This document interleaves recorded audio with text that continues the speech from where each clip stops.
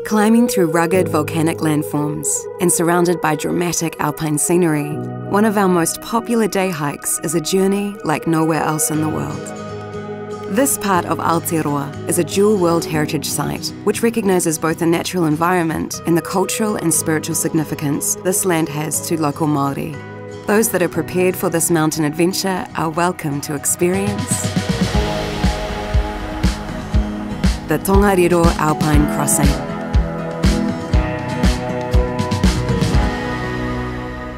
No mai haere mai. Welcome to this challenging day hike.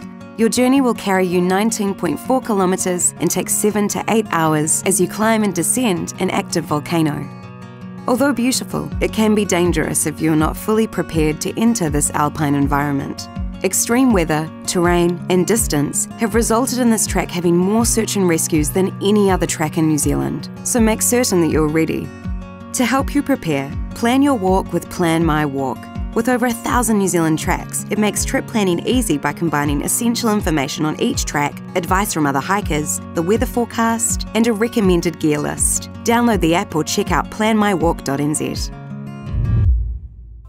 The crossing starts at Ngāti car park, which has a 4-hour parking restriction, so you'll need to book a shuttle or arrange for someone to drop you off and pick you up.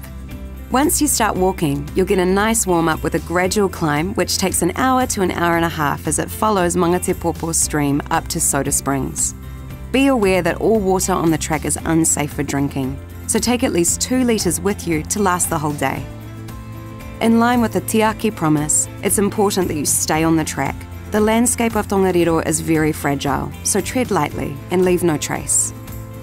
Soda Springs marks the end of the first section and is where the track becomes more challenging. This is a good opportunity to use the toilet before you begin climbing. However, additional toilets are located further along the crossing as it's culturally and environmentally insensitive to go elsewhere. Bring your own toilet paper and hand sanitizer, as this isn't provided.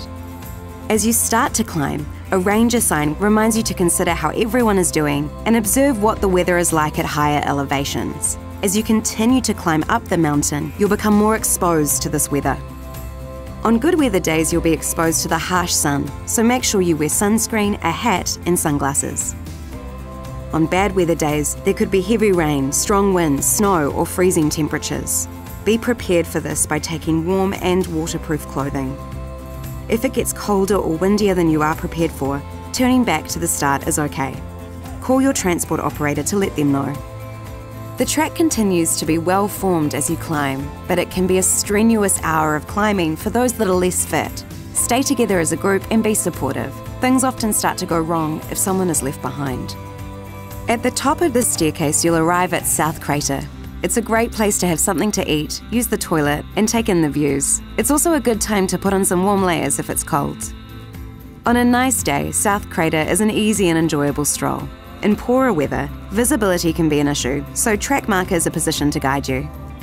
On the other side, you'll begin to climb up to Red Crater. This requires you to travel up a steep ridgeline that is exposed to the wind. This part of the track is very rough, with loose rocks making it easy to slip. Good footwear and careful steps will make it easier. Keep to the track to reduce kicking rocks down onto others below you.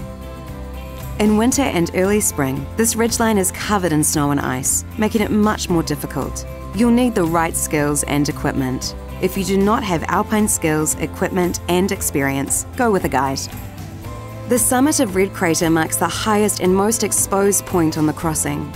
On a fine windless day, it's a good spot to have some lunch and take in this spectacular view. But if the weather is horrendous, it's quicker and easier to head back to the start at Ngāti than it is to continue to Ketatahi. Up here, you'll get an appreciation of the extreme volcanic forces that created this stunning scenery. Be aware that even when the track is open, volcanic risk is present. For many people, the descent from Red Crater to the Emerald Lakes is the most challenging part of the day and is also the most common location for injuries to occur on this track.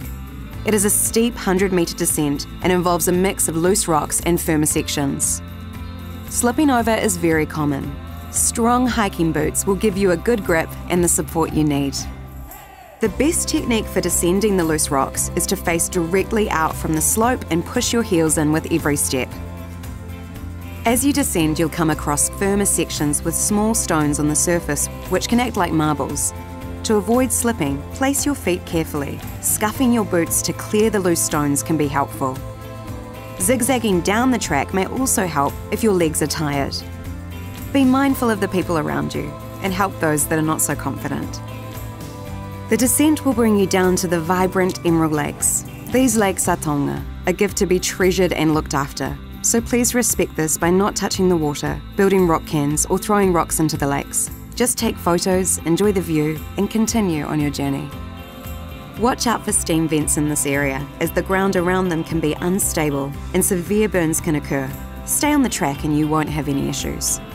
A quick stroll across Central Crater and a little climb brings you up to Blue Lake, which is Taupo, a sacred and protected lake. So look and admire, but don't touch or swim. This is the halfway point of the crossing. From here you have a 10-kilometre, 1,000 metre descent down the mountain to Kitatahi car park.